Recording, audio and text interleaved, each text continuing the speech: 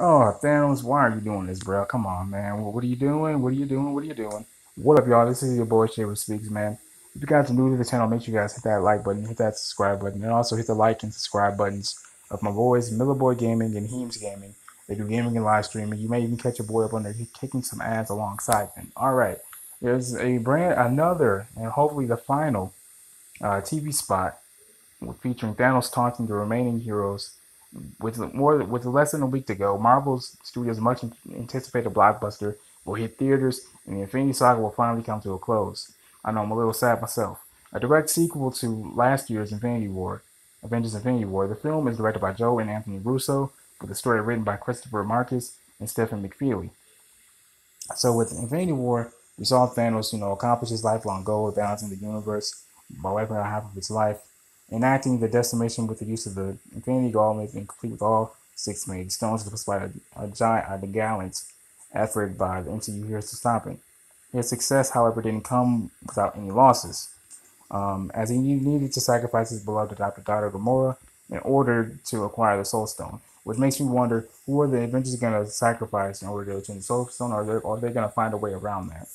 So by the end of the Infinity War, as we all know, the Mad Titan rolls on his journey, and he retires on a new planet called Titan 2. And marketing for Endgame confirms that he is still there, living a peaceful life. As we saw in the trailer, we saw him with his armor hung up like a damn scarecrow.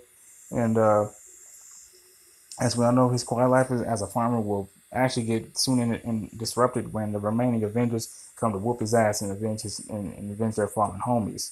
And it's teased by latest promo clip and by Marvel Wave, and I'll be watching that pretty soon. Hold on just a second.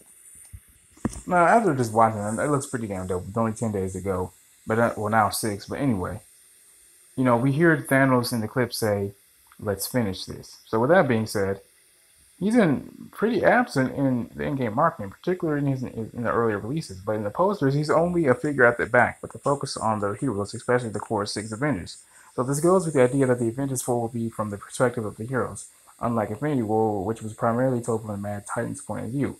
Narrative-wise, it also means that the Iron Man, Captain America, Thor, and the rest of the team will take it upon themselves to go after the Mad Titan, as revealed in the earlier spots.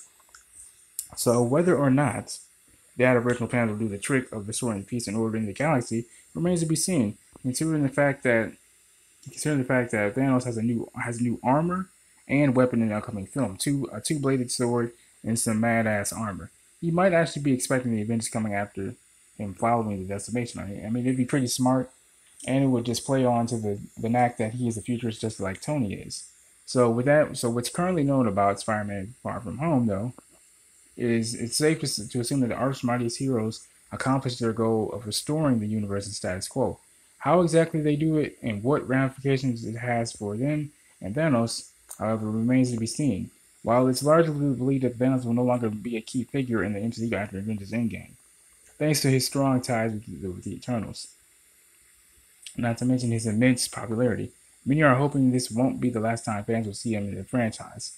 So if you guys don't know, Avengers 4, Avengers Endgame, drops April 26th, next week, actually, next Thursday.